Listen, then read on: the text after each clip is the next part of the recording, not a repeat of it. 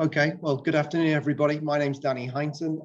I'm from the ISIS facility. This is my first time at NoBugs, so it's very nice to be able to do a talk and share with you some of the work I've been doing. So thank you for that.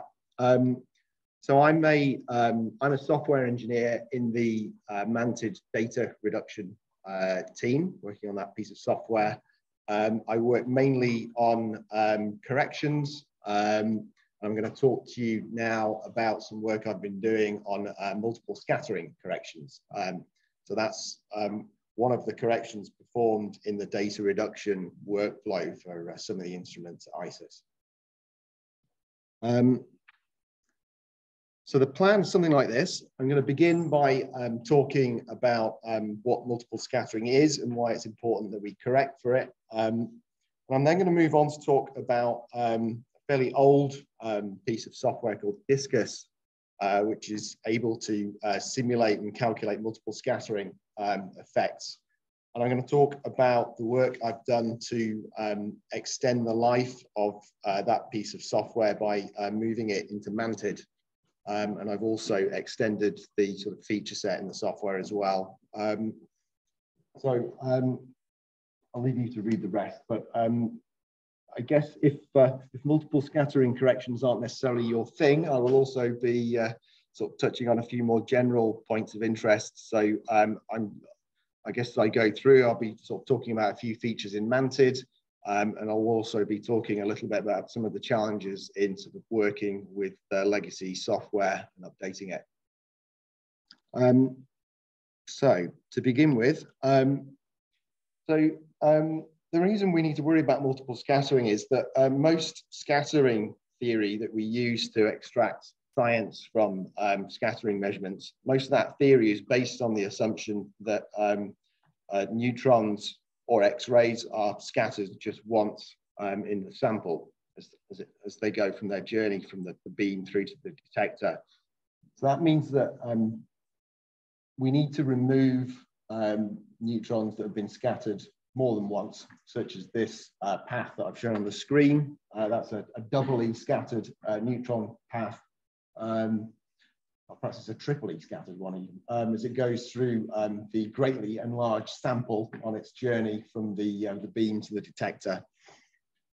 So yeah, that's the problem, and hopefully that's fairly simple. So let me tell you a little bit about DISCUS. So this is a program which can calculate multiple scattering effects, and it was written in 1974 by somebody called Hindson. So that makes it 48 years old, which is something I can tell you very quickly because the software is the same age as me. If you happen to see me after the talk, then do feel free to tell me that I don't look that old. That's always greatly appreciated. Mike Johnson, it won't surprise you to hear, is now retired, but he's still around, still comes into the lab on occasion, once or twice a year.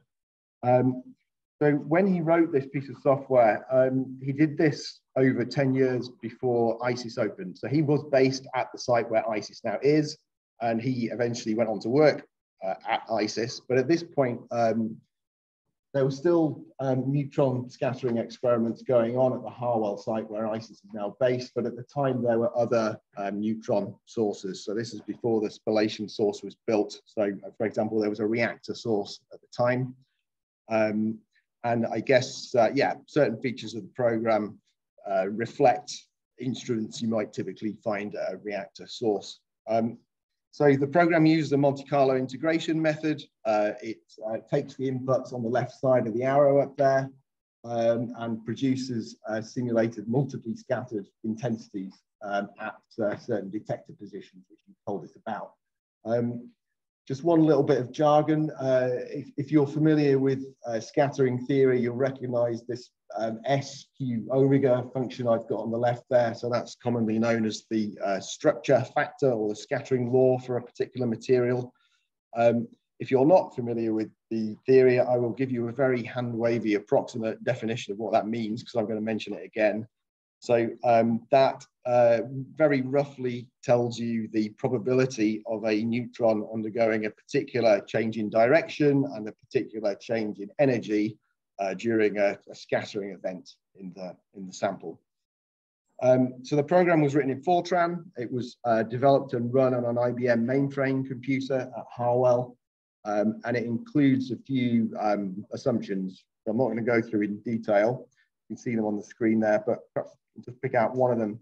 So it's based on an assumption that the sample is either a liquid or a powder, and is not, for example, a single crystal. So I've just got a little picture here to try and explain what the program does. So this is simplified. So I'm assuming there's just two scatters, and I'm assuming that the sample is just 2D. Increased in size greatly again, just for clarity here. Let me just play this through. The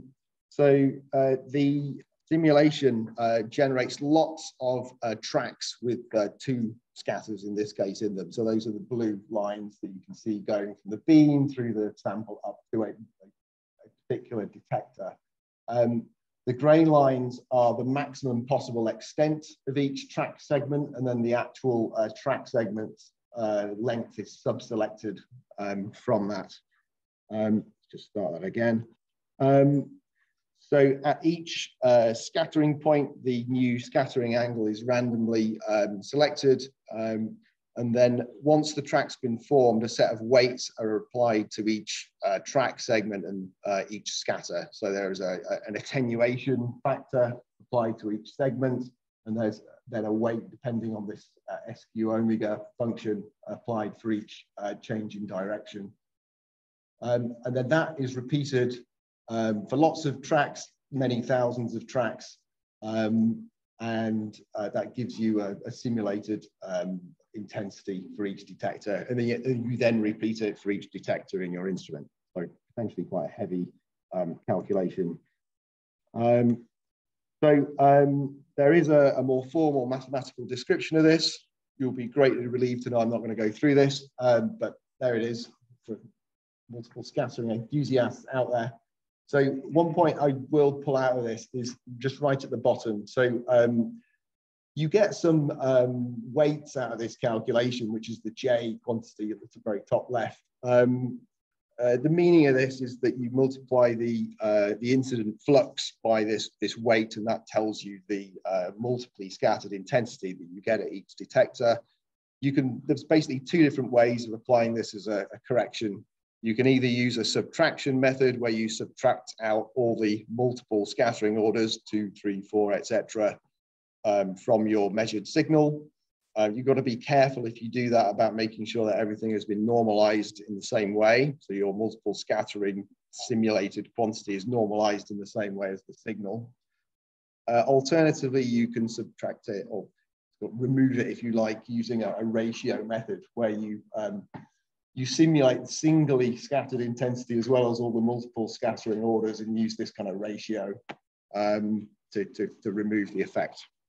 Right, that's probably enough maths for now.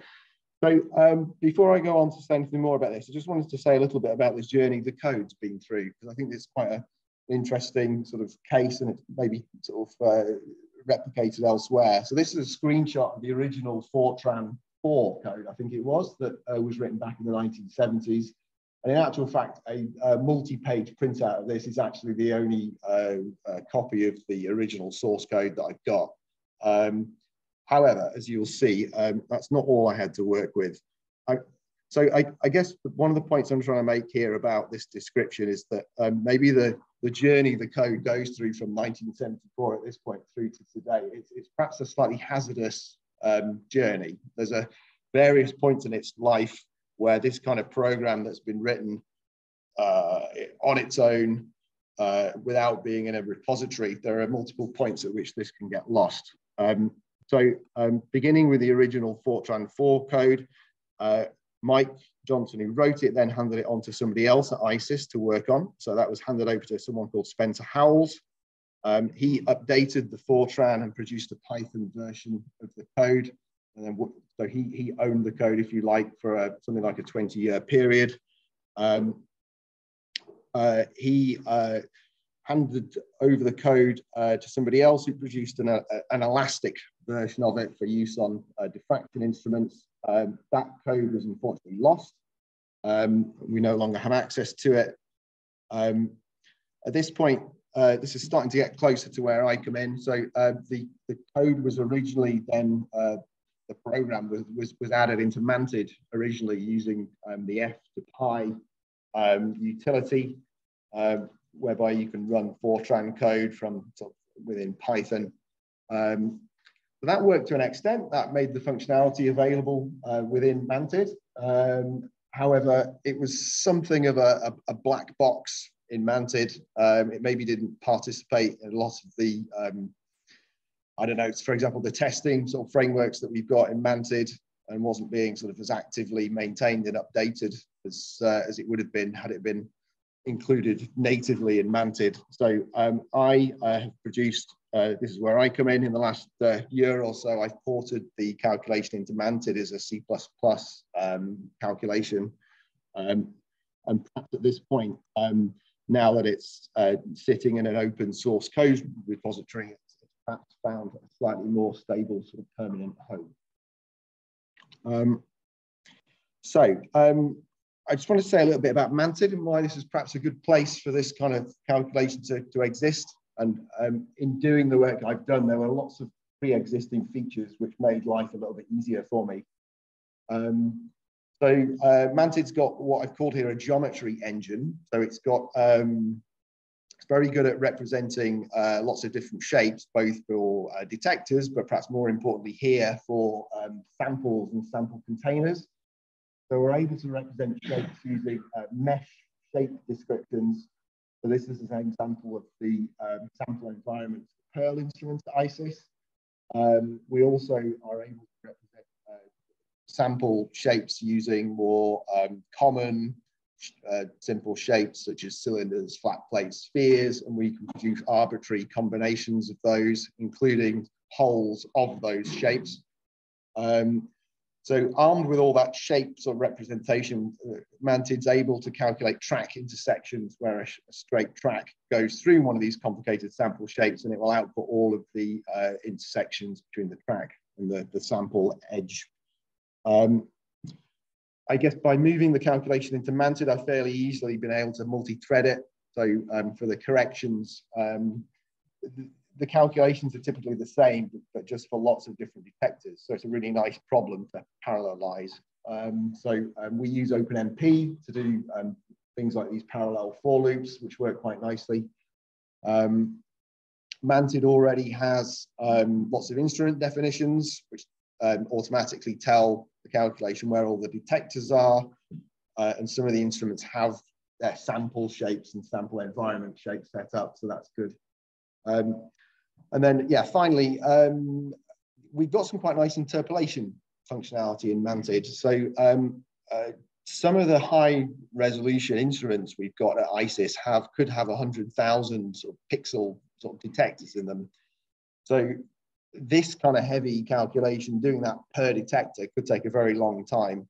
And so what I've got, I've put the globe up on screen because we do a kind of a, we've got an optional spatial interpolation feature where you can just do the calculation for a subset of the detectors, and then you can interpolate those results onto the intervening detector positions. So it uses a bilinear interpolation method. There's also some interpolation method along the sort of bin axis, so the energy axis, let's say. And the interpolation will propagate through all of the errors through the interpolation. So you have a nice sort of comprehensive output at the end. So yeah, maybe with some detector upgrades going on at the moment, the number of detectors seems to increase all the time. So that kind of functionality is quite useful. Right. I'm not going to dwell on this. I mean, as well as porting it into Mantid, I've added a few extra features into the calculation. The one I will pick out is the importance sampling. one of the risks of this kind of calculation is that you spend lots of simulation time working on tracks that have a 0 probability, which are just wasted time. So I've added importance sampling in, which is kind of a fairly common Monte Carlo technique, in order to focus the simulation time on the tracks that are actually more likely.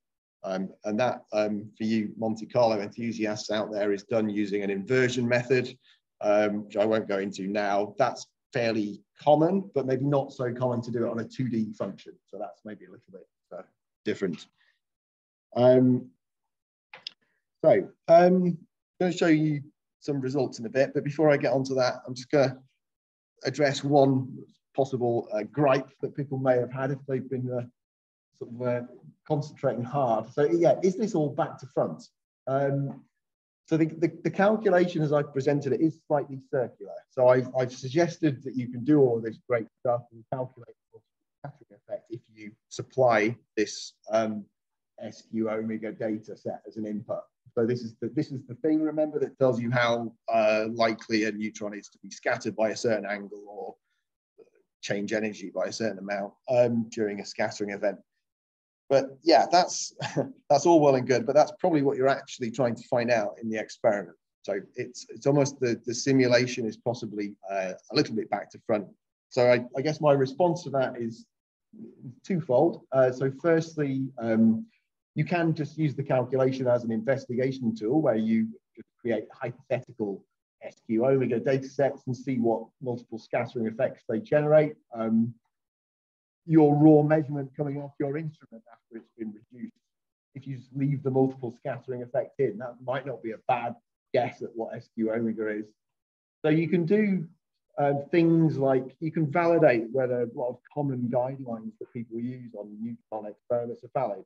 So people will often make their sample small enough such that it will only scatter at the most 10% of the beam. That's a very common rule of thumb that people will use. And they will then say, if that's the case, your multiple scattering is negligible and you can just forget all about this.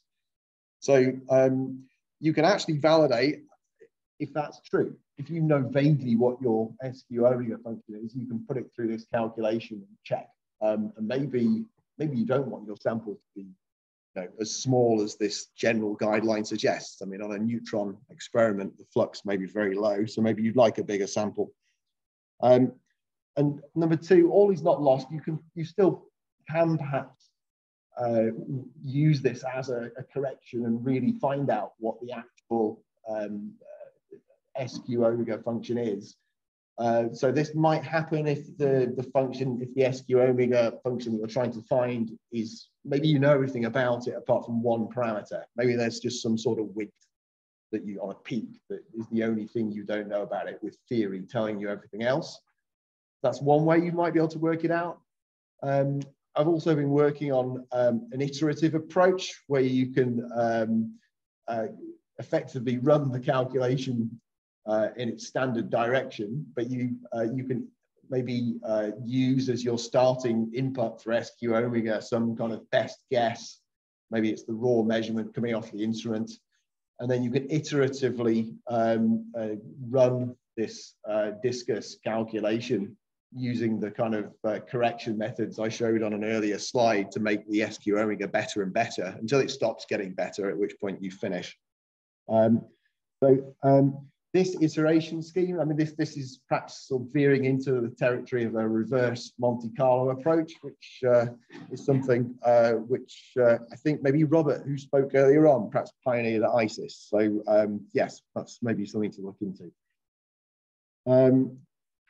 So I'm just going to go through a couple of results slides just to see show you what kind of thing this does. So this is for a quasi-elastic experiment. This is for a water sample and a flat plate. Everyone always uses water for multiple scattering presentations for some reason. So one of the main inputs, apart from the sample shape, is this SQ omega data set I've been talking about.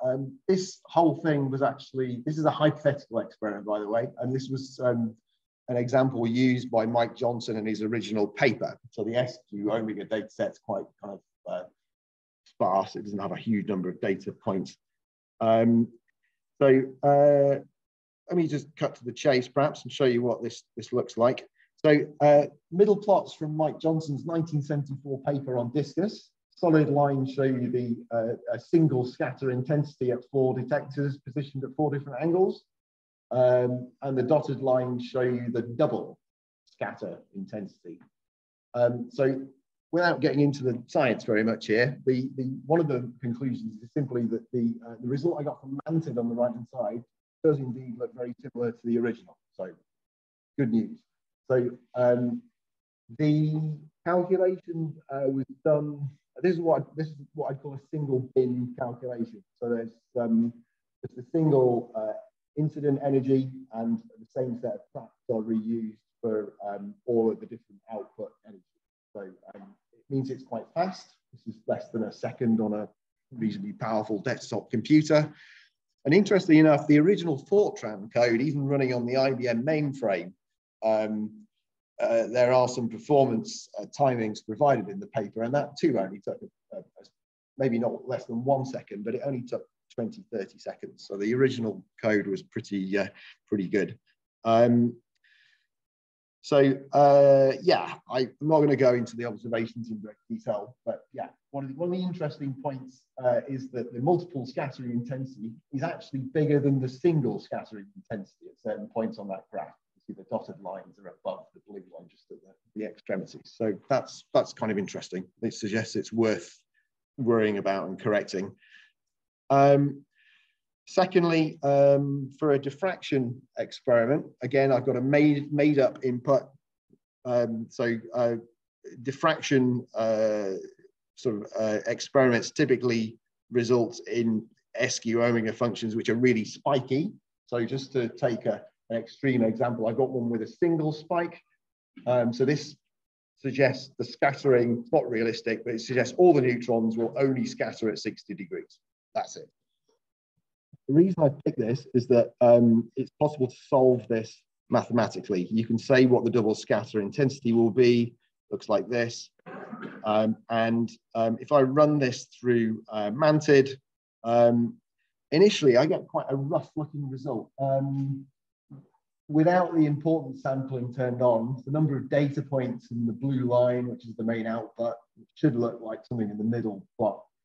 There's a load of tracks have been thrown away at my 10,000 tracks I've generated, so it's quite noisy.